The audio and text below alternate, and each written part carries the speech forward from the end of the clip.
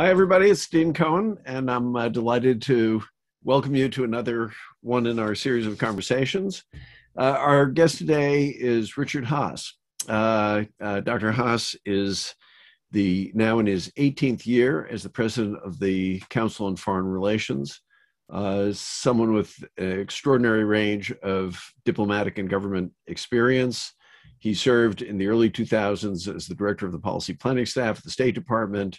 And from 89 to 93, he was a special assistant to President George H.W. Bush and served as the senior director for Near East and South Asia. He's served in the other positions in the State Department, the Defense Department, special coordinator with ambassadorial rank for Northern Ireland, the author of 14 books, graduate of Oberlin and Oxford, and a friend of long standing. So with that, Richard, let me welcome you and ask you to turn on your video and unmute yourself. And as always, what I'm going to do is ask people to put questions into the Q&A.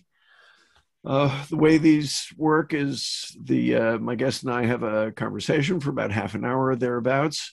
And then we move on to Q&A from the audience. I privilege students, so please identify yourself as a Sci student, and I'll be filtering the questions later on.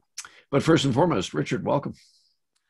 Well, thank you. I like the introduction, particularly the last bit, friend of long standing. Everything else we could have done without, but that counts. Yeah, we go back quite a way till your Harvard days. So let's begin. What is the Council on Foreign Relations? I mean, tell us a bit about it. And maybe if you would start a bit with its history, and then as it's morphed, what it's become. Just to clear up, though, any misunderstanding, you said we go back to our Harvard days. I got rejected from Harvard. The only way I could have an affiliation was to teach there. So I just want to make that clear. I wasn't smart enough to get in. And I'm almost over it. I'm going to let that one drop. Almost over it. It's a good day to ask about the Council on Foreign Relations. Maybe every day is a good day, but this year is our 100th anniversary. And so if you think back to where the country was a century ago, that's the roots of the Council, is the aftermath of World War I, aftermath of a pandemic, real concern about the U.S. role in the world. You had the vicious debate that ultimately kept the United States out of the League of Nations, ushering in another 20 years of American disengagement from the world, also an era of growing protectionism.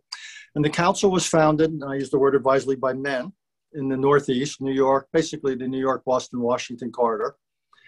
And the whole idea was to create an organization that would have a regular dialogue or continuing conversation, in their words, about international relations and the relationship between the United States and the world. A year later, they started up a magazine called Foreign Affairs.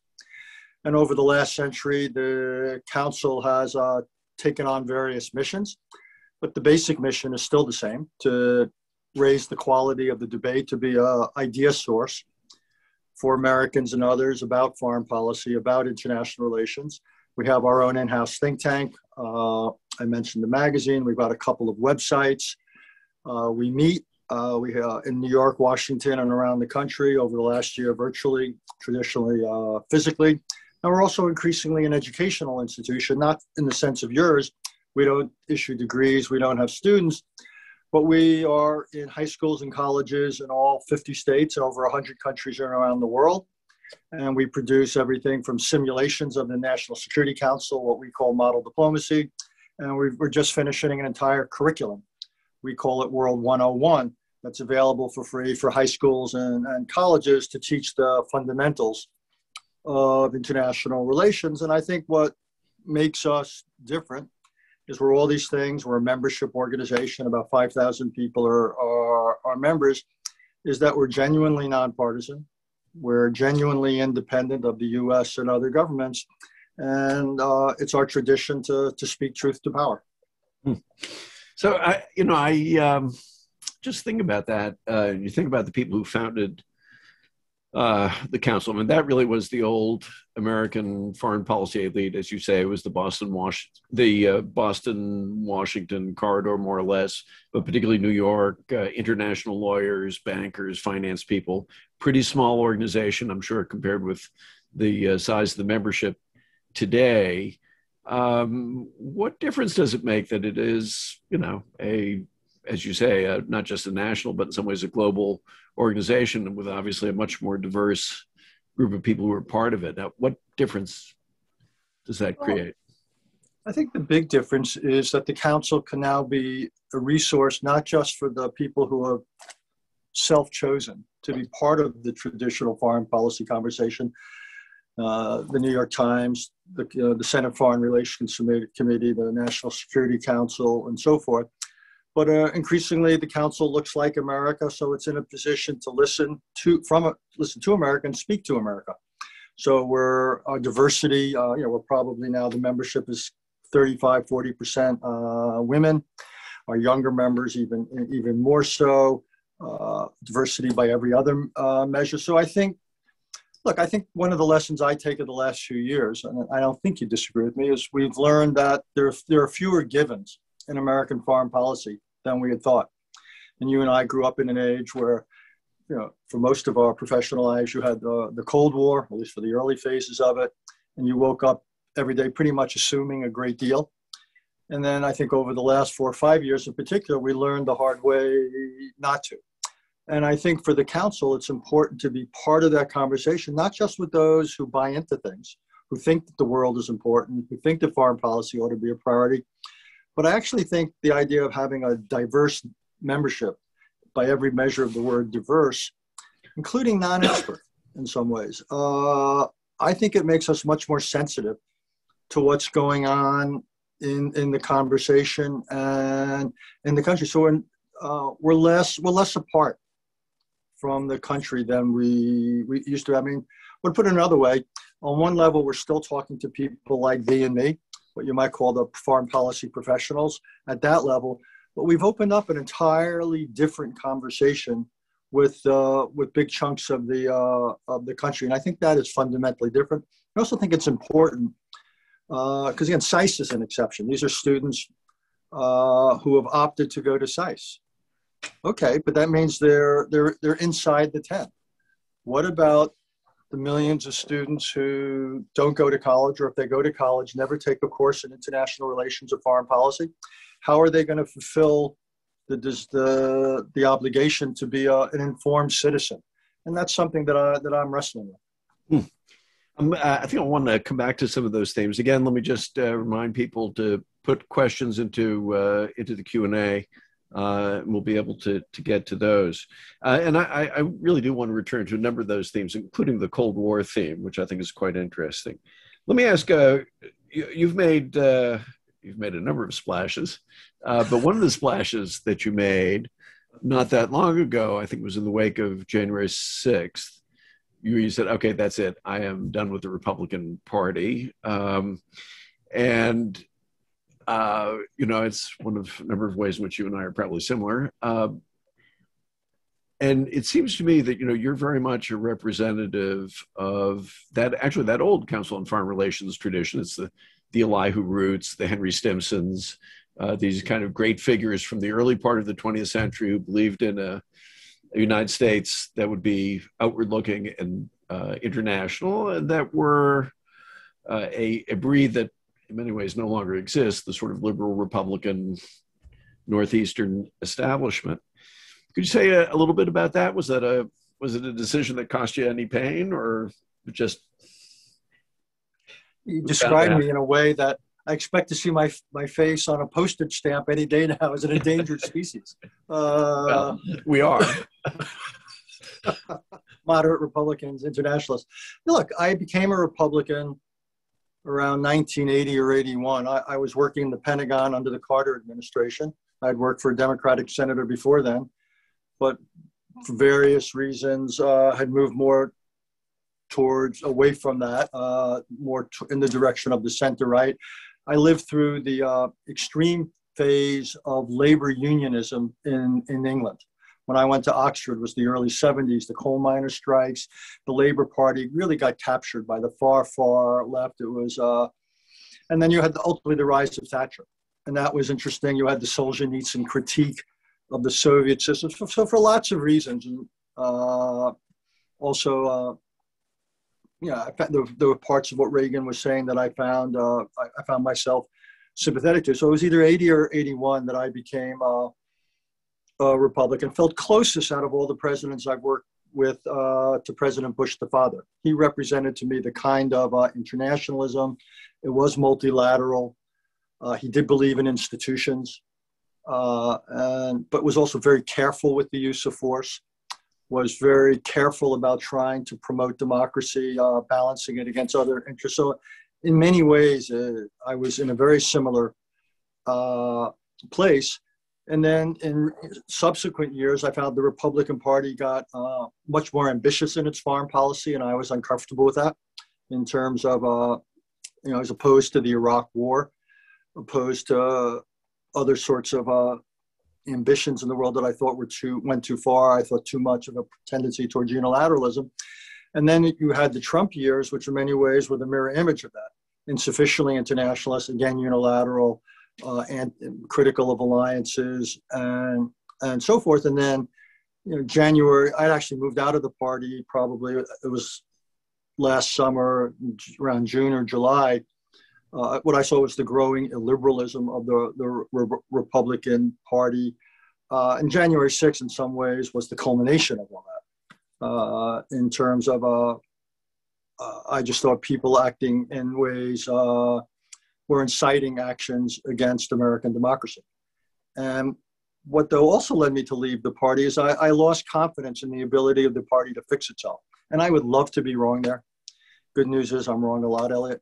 But if the party could fix itself and once again be if you want to call it an open tent and be a true center-right party and so forth, that would be a party I would be very comfortable with. I just lost confidence that this Republican Party, I won't say will ever get there, but would get there anytime soon. Certainly not in the foreseeable future. And I just didn't feel comfortable. It was, look, this was, I don't like being politically, I'm not technically an independent. My son has taught me this. I'm technically known as NPA, no party affiliation. And that's because independents can be a party. So it basically means you're partyless. And parties are important vehicles in American politics. And they were important instruments over time. So I feel a bit orphaned politically. Yeah. There's some of what's going on now I like, but some of it is, quite honestly, I'm uncomfortable with on the other side of the spectrum. I still see the hold of Trumpism over the Republican Party. So I feel a little bit that I'm out there in the ether. Yeah, well, trust me, I feel your pain. I have to say, I don't know about you, I've found being a politically homeless person, which is what I am now, it can be liberating in some ways. I mean, in that it allows you to rethink some of the things that one always thought. Would you agree with that? Well, it frees you up from having to say, do I bite my tongue? Because even though I disagree with these people on these issues, because I support them on lots of other issues and I don't want to alienate them, I have to hold back. Well, now you and I don't have to do that. Yeah, we're free to, we can be equal opportunity alienators and speak our mind. And the discouraging thing is that but politics happen at a collective level. And if you are without a party, there is a sense at times that you're a little bit alone in the wilderness. And it's not quite sure how do you act in ways that make a real difference? Yeah. How do you join forces with others in ways that really can move the needle? And I'm not as confident as I used to be. Yeah, I'm with you. I guess, I mean, for me, it came with a certain kind of even intellectual liberation, I suppose. But I completely see and agree with what you're saying. You resign yourself to a certain kind of loss of influence. Well, so here's another splash that you made recently. So who'd have thought the president of the Council on Foreign Relations would be out there, making waves? It's a different world. You said that it is time to end the policy of strategic ambiguity. Could you first explain what that means, why it's people might think it's a big deal to say that, and why you said it? Yeah, it goes back over 4 decades, and is when the United States established a relationship with the People's Republic of China. And the United States and China reached certain understandings. But when you go back and read the record of Henry Kissinger's conversations with Zhou Enlai and the rest, you realize how central from China's point of view the question of Taiwan was. And what happened then and since was a remarkable piece of statecraft. And again, you had an institution that studies statecraft. The finessing of the China-Taiwan United States triangle is quite extraordinary. One of the things I always like to point out is that it's wrong to think of foreign policy in terms of problems to be solved, but rather conditions to be managed. Well, this was a conditioner situation to be managed. And the United States and China essentially agreed to disagree. We agreed that there was one China, but the question of Taiwan's ultimate status and so forth was let out there. And our basic position was it couldn't be decided coercively. Whatever the ultimate relationship, whether Taiwan remained apart, whether Taiwan was incorporated into China, it would have to happen voluntarily. And so we were against also any Taiwan declaring independence, because that would be inconsistent with the one China idea, but we're obviously against the mainland using force to coercively unify the country. And strategic ambiguity came in as the tool that we would use to help the finessing. So basically, to use a Middle East expression, it wasn't just final status that was left uncertain, but how it was going to be maintained. And what strategic ambiguity meant, the mainland, if it ever wanted to use force against Taiwan, could not be confident that we would not help Taiwan resist. And Taiwan, at the same time, could not be confident that if it were to declare independence, we would back it. So essentially, if either side moved dramatically to change the status quo, it couldn't be sure of what we would do or not do. And that's where the ambiguity concept came in. Okay, so, and then you pop up and say, the heck with that, junk it, and presumably that also means actually extend a formal guarantee to Taiwan, yeah? It means, basically I concluded that even though something had worked, excuse me, for 40 years, didn't mean it was going to continue to work, because certain conditions had changed. And what had really changed was Chinese capabilities had changed dramatically. Economic power being translated into military power. And Xi Jinping, I concluded, as did many others who are much more of an expert than I am, I'm not, really represented a different kind of Chinese leader. And unlike Deng Xiaoping, who was dedicated to the idea of a stable exterior so China could develop, Xi Jinping essentially was saying, hey, this is our moment, we've arrived. And increasingly, rather than protecting a stable exterior, he's beginning to push against it, whether it's with India, whether it's with Japan, and again, with Taiwan. There's an impatience that has entered into Chinese foreign policy. And at the same time, I'm really not particularly worried about Taiwan independence. There's no serious move on Taiwan for that now. So what I argued with one of my colleagues in an article in Foreign Affairs is that we ought to go from ambiguity to clarity, to tell the mainland, hey, if you use coercion, you should expect to be resisted. Now, we're not going to tell you exactly how you'll be resisted. At the same time, we would tell Taiwan, do not take this as license to do something reckless, like declare independence. This is not an unconditional pledge. And I think what's most important beyond what we declare, quite honestly, is what we do. And whether you agree with me or not that strategic clarity adds to deterrence, what really matters is we've got to build up capability. Anytime in our business, and you know this better than I do, you've written about it profoundly, when there's a gap between capabilities and commitments, you're running a grave risk. And I fear that right now, our commitments in Northeast Asia and our commitments to Taiwan under the Taiwan Relations Act, and also given how the Japanese and others would look at the United States not acting on behalf of Taiwan in a crisis, I'm worried that our commitments in many ways are outpacing our capabilities. So what I would hope is this administration would take concrete steps to narrow that gap. And that's with or without a change in the rhetorical policy. Do you worry at all that this could end up being a step closer to actually an open conflict with, well, presumably you'd think it would be less likely to lead to open conflict with China. But I mean, surely you accept that it means that there's a significant chance that you could end up in an open conflict with China over Taiwan. Should we accept that risk? I mean, there are others. I mean, I think it's fair to say someone like Graham Allison basically says, look, time to give up on Taiwan. We just can't protect them. Yeah, I profoundly disagree, because I think if we do that, we also give up on our relationship with Japan and our relationship with South Korea. I think that's a game changer. So the commitment to Taiwan's significant. It's a thriving democracy. The single most important chip manufacturer in the world, and so forth.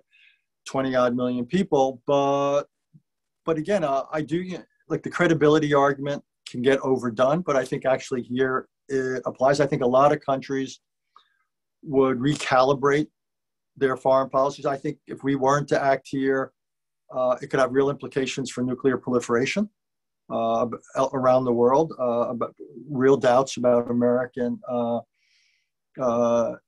guarantees. So I think there's an enormous amount at stake. But again, China is a calculating country. So what I think look, anytime you institute deterrence, whether it was against the Soviets in Europe during the Cold War, or now here, there's a risk. There's a risk that your pledge may get called. Okay, that's what deterrence is all about. It's not just rhetorical, but it is a commitment to act under certain circumstances. So you ought not to enter into a casualty. But I would basically say is we're there. We're kidding ourselves if we think that somehow we're not already in the game. We are, and I think we ought to act accordingly. What I'm worried about, actually, much more than a black or white situation, are gray area ones. And I can imagine the Chinese taking a leaf out of, say, Mr. Putin's book and looking at cyber, or looking at ways of putting pressure on Taiwan. And then the question is, how do we act in those situations where it's not stark, but it's the buildup of pressure, slight reduction in Taiwan's autonomy? Those are the situations I think we ought to be preparing for big time right now. Yeah. For whatever it's worth, and not that it means much, I agree with you. I'm curious, do you think that our friends in the Biden administration agree with you? Whether or not they'll go whole hog, but that their basic assessment of the situation. I'm struck by a couple of things there. One is their rhetoric is very muscular. And while they've not moved formally to strategic clarity as opposed to ambiguity, Jake Sullivan the other day used the phrase clarity. Their public statements about Taiwan have been extremely muscular. They have continued and even upped the Trump administration policy of what you might call symbolic interactions with Taiwan officials and ambassadors around the world, which, by the way, I have real problems with. I think that's kind of poking the dragon in the eye. It's potentially playing with fire, to mix metaphors. It's more symbolic than substantive, but I digress. But in general, I think there is something of a bipartisan view in this country about the challenge that China poses, and that we have to meet it. And I should also say, when I testified the other day in the House on U.S. policy towards Asia, I was the least muscular person in the virtual room when it came to Taiwan. You had several congressmen talking about recognizing Taiwan as an independent country, wanting to upgrade relations seriously. I don't go there. I think that would be a mistake. I think that ends any chance of a U.S.-Chinese relationship. I think it dramatically increases the chances of conflict. So I wouldn't go there. And I think it's neither wise nor necessary. But I do think, I simply pointed out that there is considerable bipartisan support for a close U.S. relationship with Taiwan and a very tough U.S. relationship with the mainland. Interesting. One last question before I go to the Q&A. And again, I would encourage people to put questions there. I have reserved the right to kind of hop around the Q&A. So even if you're at the end of the queue, that doesn't mean that you won't get to ask your question. So something that you and I were discussing the other day. You and I are both products of essentially Cold War late Cold War educations. You were there as the Cold War came to an end, which a fascinating time to be in government. But still, I think you'd agree, our intellectual formation was very much that of the Cold War. And I thought we might just reprise a bit the conversation we had. What are the things, that really, what are the frames of reference, the modes of thought, which make no sense whatsoever, but what are the ones that might be worth passing on to the next generation, which is going to be running things after all, for whom the Cold War is quite literally a matter of history rather than lived experience? Well, I'd love to hear your answer, so I'll answer it on the condition you answer your own question. One is that the first lesson I'd probably want people to take away is that nothing's inevitable. The Cold War didn't have to stay cold, much less did it have to end on the terms it ended when it did. That was the cumulative result of an awful lot of decisions and actions. It wasn't baked into the cake. So, and it's reinforced by my own experience in government, having worked in 4 administrations, how much the people matter. There's very little that's inevitable. Secondly, to me, it's a real argument for American involvement in the world and leadership in the world. Good things just don't happen. It's not the natural state of things. It's like high school science. You're more likely to head towards entropy than order without the United States. Cold War shows the value at the same time of alliances. It was a collective effort. It also shows the value of limited goals. Very early on in the Cold War, the United States rejected the idea of rollback.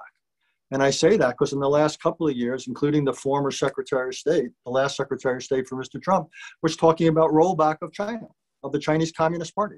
One of the reasons the Cold War stayed cold is there were certain ground rules.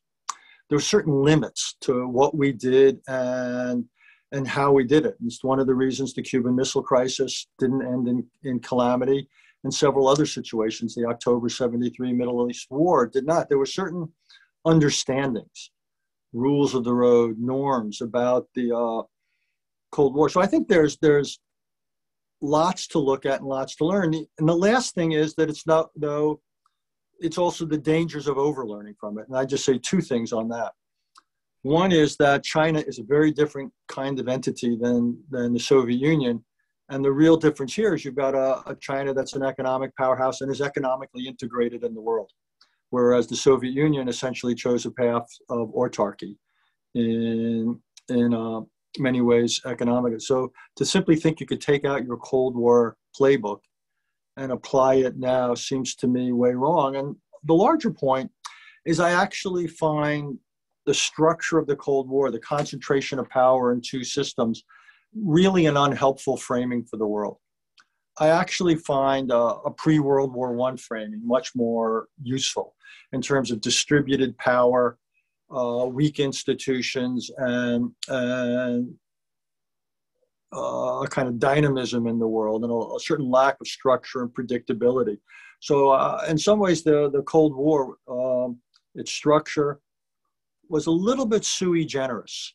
And so I'm not sure that it can be, I think there's a danger in superimposing what worked then in certain ways to the present. I apologize for going on so long. So I would agree with all those things. Actually, you stole some of my thunder, but I guess I would add 3 other things. First, the Cold War was waged on multiple fronts in, if you will, multiple campaigns. There was hot conflict, there was cold conflict. There was actually areas of cooperation. And I think it's really the competition between the United States and China, which is going to go on and I believe is going to intensify because it's for a whole bunch of reasons, is similarly going to be conducted on multiple fronts in multiple ways. Second thing, to your point about alliances, that's absolutely right. And I think one of the things that we need to recover, which the Trump administration, you really had a feeling just didn't get at all, is the centrality not only of alliances, but international institutions. And one of the reasons why the United States and its allies were successful was that there was this whole array of international institutions which we helped build. I mean, this is one of the things I found most maddening about the last 4 or 5 years, people not acknowledging the fact that we had built these institutions and that you need to pay attention to them. I mean, if one of the things that should be concerning is that the Chinese understand this very well. If you look at how active the Chinese have been in, say, at the UN and in kind of filling the bureaucracy there with their representatives, they understand the importance of it. The third thing I'd say where there are things worth thinking about is there is an ideological dimension to competition now. It is different. I mean, on the one hand, the Chinese Communist Party is not they're not communist. They're a certain kind of state capitalist. It is a Leninist party, and it is a party that finds kind of liberal positions, free speech, the autonomy of the civil sphere deeply threatening, profoundly threatening to its hold on power. I think if there's one thing we've learned from Xi Jinping, it is that. And so there will be an ideological dimension which will be very important, if somewhat different. On some of the things that are different, one, I completely agree with you. The grand simplicities of the Cold War no longer exist, although the Cold War was more complicated than we sometimes think. I would say one thing that is profoundly different, really two things. One is the late Cold War in particular was shaped by an aging Russian leadership. And I don't think that's what we're going to be dealing with China. I think the elites are quite different. But the other thing is one of the central issues of the Cold War, which you and I cut our teeth on, was nuclear weapons. And, it's hard to recapture now just how central the so-called strategic nuclear balance was and arms control and so on. In retrospect, it just looks goofy. But that's no longer the case. I mean, there'll be other things that'll be out there. I would estimate that both of us probably devoted at least 25% of our career. A substitute for the word devoted might have been wasted. Counting warheads on launchers and INF agreements, strategic agreements. And it's hard to imagine how much that became almost a proxy for global competition. And really, it sponged up an enormous amount of attention and energy. And in retrospect, when you see almost underneath a lot of that, what was rotten at the core of the Soviet system, how much we missed by this obsession with one or two manifestations of power. So, yeah, and maybe that's the great lesson. Beware of strategic intellectual rabbit holes that you can go down and never really come out. Okay, we have a lot of people who've asked questions, so let me, and they're going to come at you from all angles, but I know you can handle it. So first from Professor Vikram Nehru of SAIS. How will the U.S. withdrawal from Afghanistan reshape alignments and power structures in South Asia? I'm not sure it will reshape them that much in South Asia. I'm against the withdrawal. Let me just say that. But I think the power structure in South Asia, you have Indian, Pakistani, a certain degree of structural animosity, which I think is probably, to some point, can't be eliminated given their history. You've got India is going to be unhappy with what happens in Afghanistan. Pakistan may be momentarily okay, but I think over time it probably poses a threat to Pakistan, which would be a certain strategic irony after how much Pakistan has provided a sanctuary for the Taliban, whether ultimately Afghanistan provides something of a sanctuary for radical forces that upset Pakistan. That would be the real question. And if I were going to, I won't be around here to have to defend this speculation, but I think the real question is over the next, say, several decades, how does Pakistan fare? and Pakistan has powerful fault lines within the society and has divisions within its central government.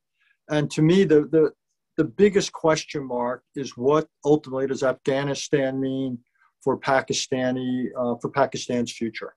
And I see it as I see it as potentially extremely troublesome. So that's to look at the Afghanistan in a South Asian context. So let me pick up some of the other questions, and I'm going to try to group them together. Could you explain why you were against withdrawing forces from American forces from Afghanistan? I mean, given that there seemed to be, with a few exceptions, people like Dave Petraeus, there was a kind of a giant heave of relief at the departure. Why were you opposed to it? Well, just to be clear, American withdrawal from Afghanistan will, for the time being, end American military involvement in Afghanistan. It will not end the war in Afghanistan. The war will continue. It will probably get worse, and it will bring about a likely Taliban takeover of much of the country. I thought the withdrawal at this point was risking that outcome, and the price we were paying for staying, I thought, had become appropriately modest. And I don't mean to dismiss the sacrifice and the difficulty, but it was 2,500 American troops. We hadn't had a combat fatality for something like 14 or 15 months. 99% of the fighting was being done by Afghan forces. Our presence also anchored an international presence 3 or 4 times the size of our own. So I thought it was a relatively modest, affordable commitment for a modest outcome. We weren't going to bring peace. We weren't going to bring military victory.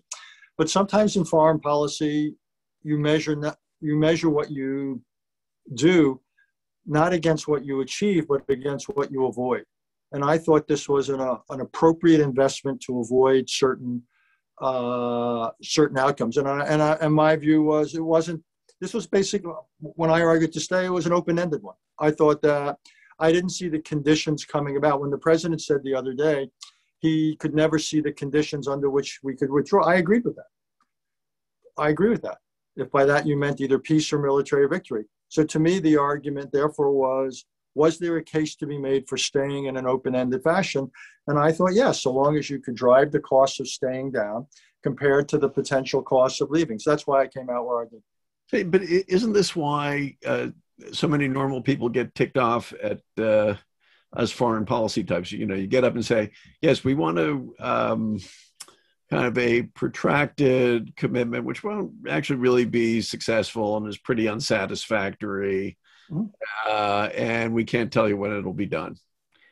And I mean, and I guess, I mean, in a way, the larger question that I want to put to you really, in a way, goes back to the founding of the council.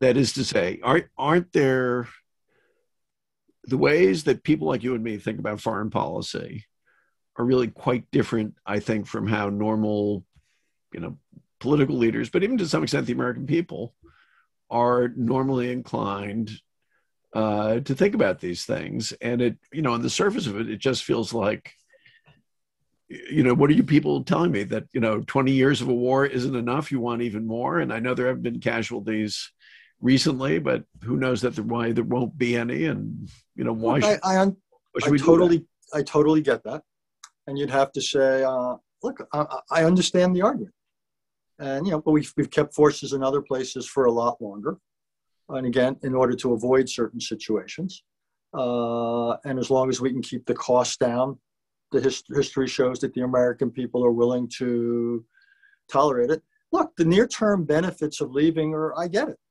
We save some money. We get 2,500 troops out of there.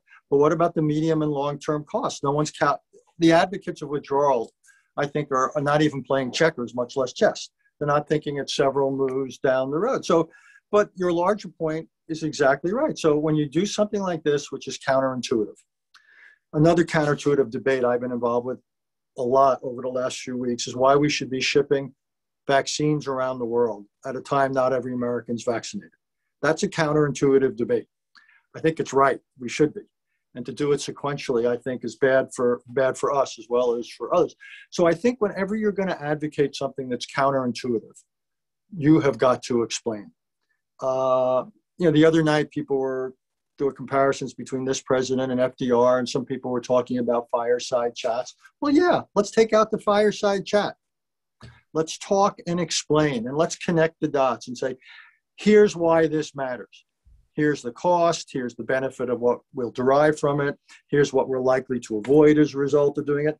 I mean, when Roosevelt used the fireside chat on Lend-Lease, and you lend your neighbor your fire hose, the hose when the house is on fire, that to me is what, and sometimes you've got to do in presidential leadership.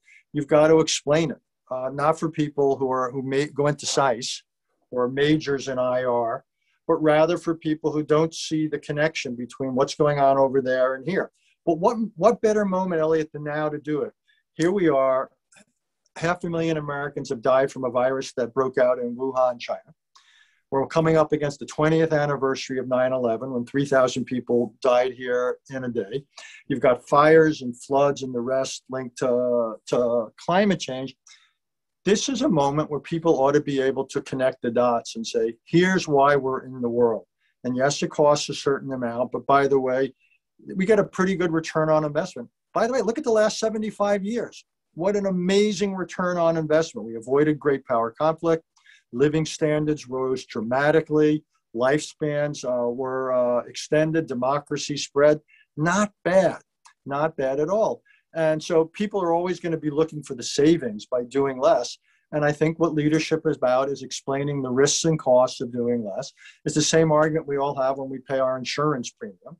We're willing to take some pain in order to prepare ourselves or position ourselves against future developments. There's maybe there's another connection to our Cold War discussion, rather.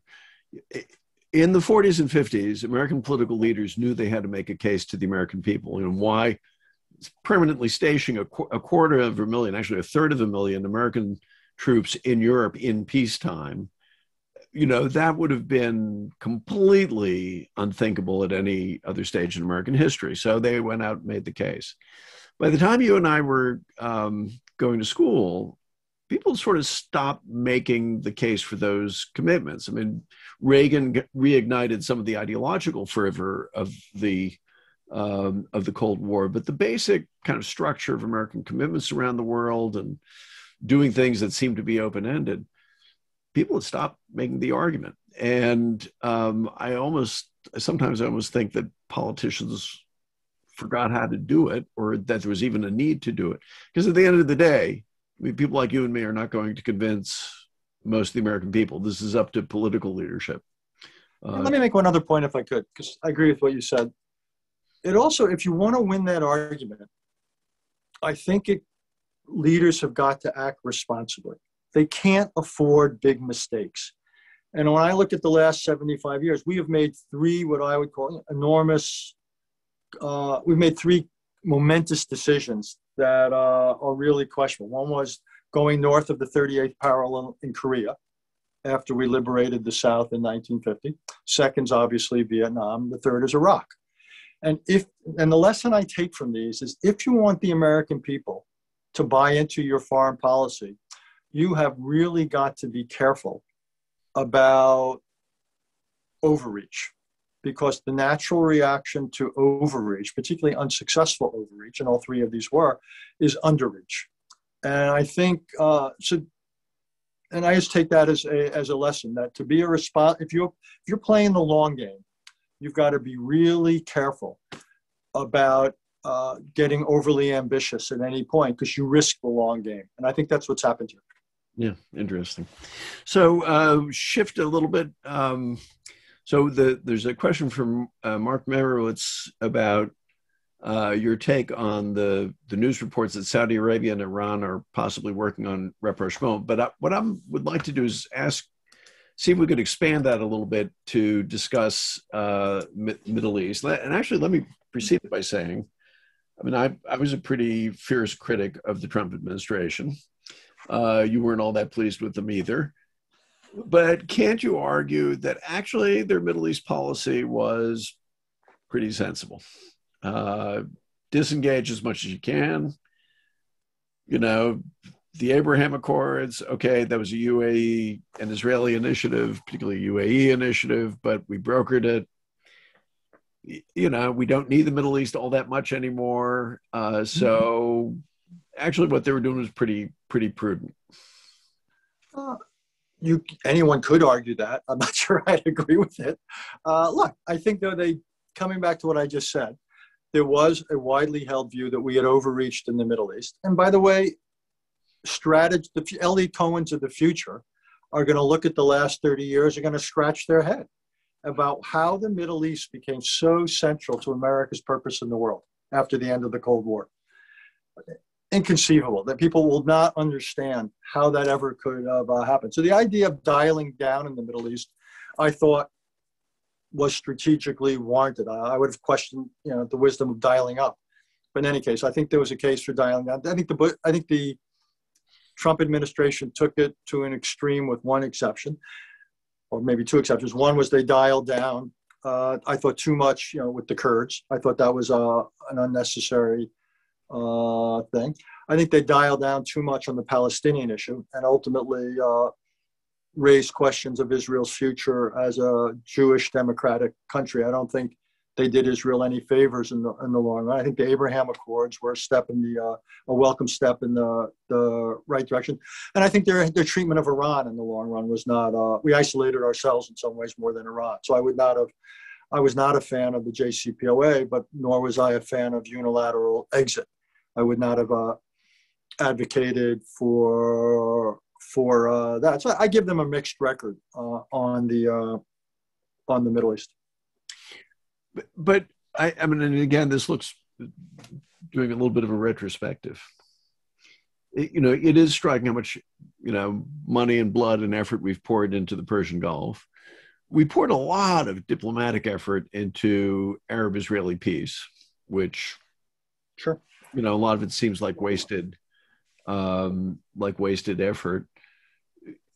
Should our posture now essentially be one of trying to disentangle ourselves as much as possible from the Middle East? I wouldn't. Well, if it's from the Israeli-Palestinian issue, I would say I don't think any Secretary of State should devote I don't think the case is there to devote a significant chunk of your time. Ever since Henry Kissinger, this has become kind of the great test of a Secretary of State. It's he had certain strategic openings, to use my favorite word. Certain situations were ripe for diplomatic initiative.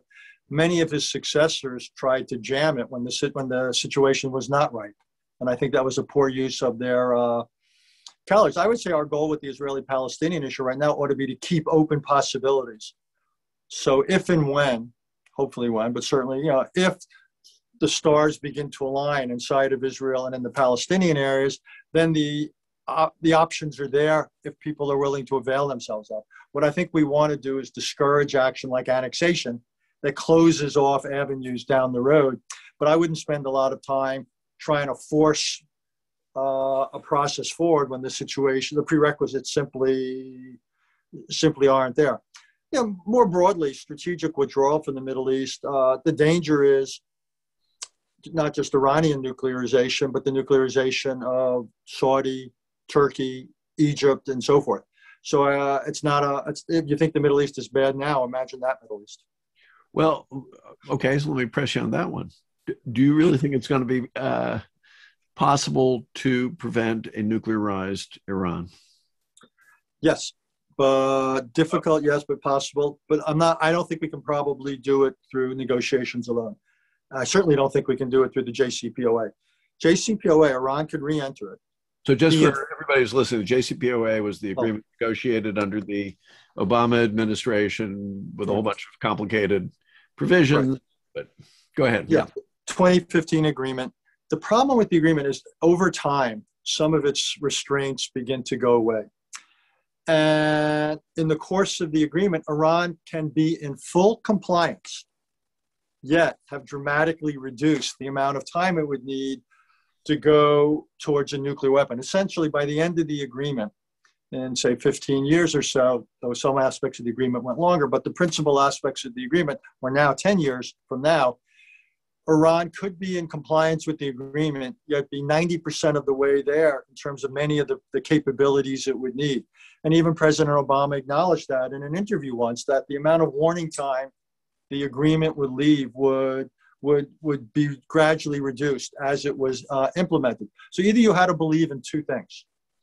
One is that Iran, during the course of this agreement, would fundamentally transform. It would become Switzerland in the desert, and you like that idea. Or you would have to think that you could come on with a follow-on agreement, what's now known as the longer, stronger agreement. I certainly don't see grounds for the former. That sounds like a wish, not a strategy. The latter also sounds a bit like a wish, not a strategy. So I have my doubts. So yeah, I think there are though ways. It's a much longer conversation, but I would essentially have certain understandings with Iran about the limits, and that we would give them certain incentives to abide by those understandings and certain, shall we say, disincentives were they to cross them. And that could require selective action, by the way. I think that's become Israel's policy. I think what you're seeing from Israel with these various attacks is a form of selective action, which is trying to keep a de facto ceiling on Iranian capabilities. Yeah, I mean, there's an even larger question there. I mean, the Israelis and the Iranians have been waging this low-level war against each other, which is, and you can argue this is now not just there, but you look at, say, what the Russians are doing in the Ukraine. You have a number of these kind of low-level wars bubbling along. That's a whole separate conversation. We don't have time. I always let people out 5 minutes early, so we've only got a few minutes left. Let me ask one.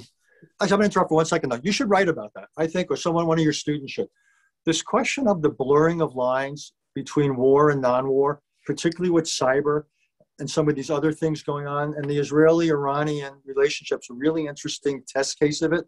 It's getting harder and harder to describe where we are, and harder to structure it in ways that there are clear thresholds. And without that, very hard to deter. So I just think we've entered an area where, in some ways, the field has not caught up with the reality.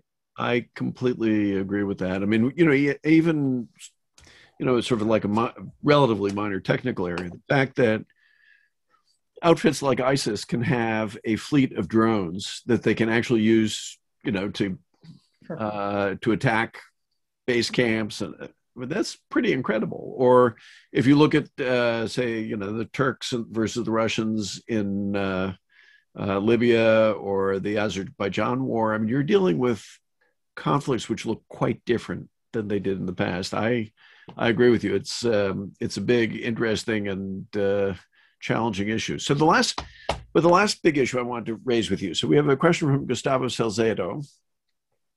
Do you think that the Road and Belt Initiative threatens the Russian position in Central Asia?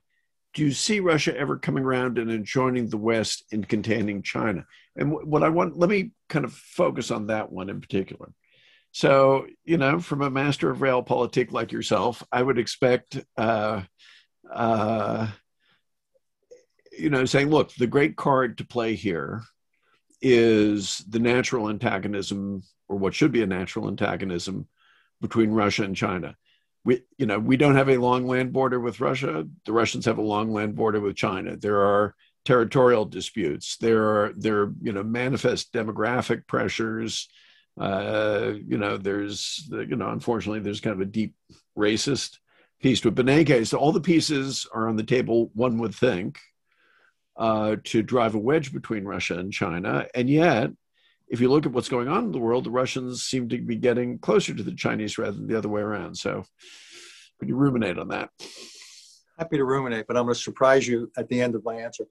Yeah, I think at the moment between Russia and China, you've got a bit of a mariage de convenience, that they both see the liberalism, democracy promoting, whatever you want to call the West these days, as a threat. They're both illiberal. They have that in common and so forth. But I wouldn't exaggerate what they have in common. Everything you said is true. That there's a lot of structural reasons why I think the long-term relationship between Russia and China is uneasy and is not necessarily complementary. I don't think there's anything we can do, though, to exploit that or develop that under Putin. Just zero. So the real question is what happens the day after. And I don't know if that day is in 20. Yeah, basically Putin, as Bob Gates once said, Putin's going to only leave power feet first. So I don't know, when that is. He's staying now, he said, till 2036. If he's still alive, he'll stay longer. I mean, one way or another, he's going to look after it. The question is what happens after. And one of the cardinal features of a system like this, the Russian system, and in a funny sort of way now, the Chinese system a little bit under Xi Jinping, because he's just by abolishing term limits, and abolishing collective leadership, he has actually challenged some of the basics of the system. Is you've raised real questions now about succession and legitimacy and order, and particularly, but in both countries, but particularly in Russia. I'm not confident sitting here about what Russia's going to look like after Putin. What's that process going to look like? I can't imagine someone else being able to simply step into his shoes and take over. And so the question then is what happens? Is there a struggle for power? How violent does it get? Could go through several phases. I don't think this Russia, Putin's Russia, is permanent. I'm just not smart enough to what comes afterwards. But I think it could be messy. And I think it could involve some very powerful centrifugal tendencies within that country, just given the demographics. And China, again, depending upon how long Xi Jinping stays in power, how it's institutionalized, what kind of provisions are made for succession, I think he's raised certain doubts. No, I think China has much stronger collective leadership still in institutions. It's still an institutional country. It's the party still, you got 95 million people in the party. Russia, that's gone. It's a kleptocracy. It's personal. So I think China's continuity is a far, far greater likelihood than Russia's. But I think the question of Russia after Putin is a bit in play. I think people in our field underestimate that. And as a result, I think the Chinese-Russian relationship, I don't make a lot of assumptions, but I'll be honest with you. I worry about a lot of stuff. I'm a default worrier. That's not high on my list. The idea of the two of them. Now, whether there's actually a positive thing for us there one day, maybe, but that's such a fundamentally different Russia. But we ought not to rule it out, and we ought not to ultimately try to engage Russia in certain ways to try to move it, to make it more European in certain ways. One of the reasons people like me had certain doubts about NATO enlargement. And I was pretty comfortable with other arrangements, including the Partnership for Peace. I thought we could have gotten a lot of what we wanted without some of the costs. But I think Russia is an interesting case in the long run. Yeah. Well, this was a great conversation. We could have gone on for hours. I wish I could have hosted you here in person, but when we just do dinner sometime and when the fog lifts and either I'm in New York or you're in DC. This is terrific. Thanks so much, Richard. Take care now. Thank you.